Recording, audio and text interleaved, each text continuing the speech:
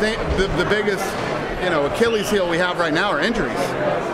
We don't have these injuries, man. The fights that we're making kill it, and we have, the events are off the charts. But when an event falls off, and you have to scramble and fix another one, you get the main and the co-main fall off. I mean, it's just the fact that we're even still having a show, the fact that the greatest fighter of all time steps up and takes the main event spot.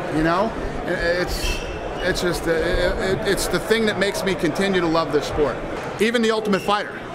The Ultimate Fighter aired the other night, and everybody's negative on it. Dude, FX has one of the biggest rosters of programming.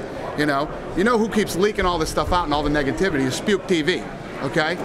These guys don't have a fucking program on that show to save their life. The worst channel in the history of the world, okay? Nothing they do on that channel works. Whereas FX has such a powerful network, they want us on Fridays. I got that in here too. What the hell was that one? Tough was the #1 in its time period for men 18 to 34, passing all cable and broadcast channels. That's a home run for FX. Is it a home run for us because we're not doing, the number that I wish we could do if we were on Tuesday or Wednesday? No, but it's an absolute home run for FX. Dana, when you release a fighter, do you have contract matching rights for like 2 years or something? Because that's what Bellator says. Roger Holland. Yeah, listen, I don't talk much about Bellator, but what they do is one of the dirtiest things you can do in the business. It's dirty, it's grimy, and it's just despicable.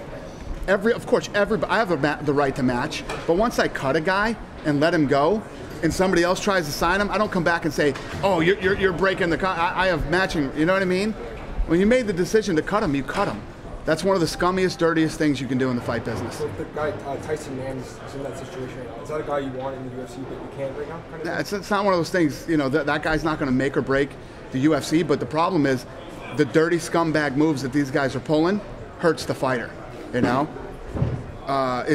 one of the dirtiest, low-down, despicable things you can do in the fight business. Do you expect that to happen with Eddie Alvarez? I guess that's the way those guys do business. We don't do business like that.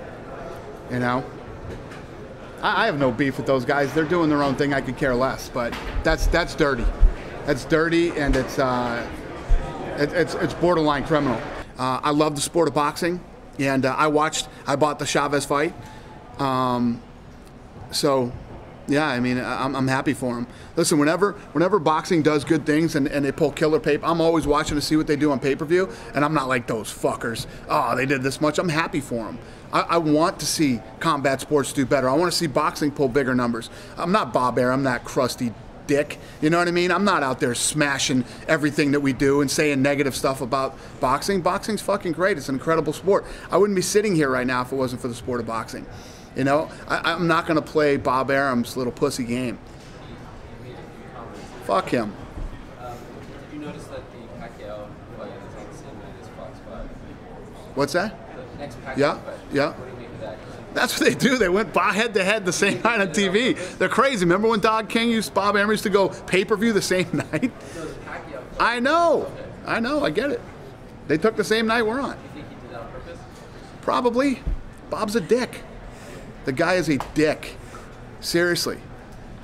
He's a fucking, it's like the guy can't, for some reason he hates the fact that this sport is doing well. Other guys are able to make money.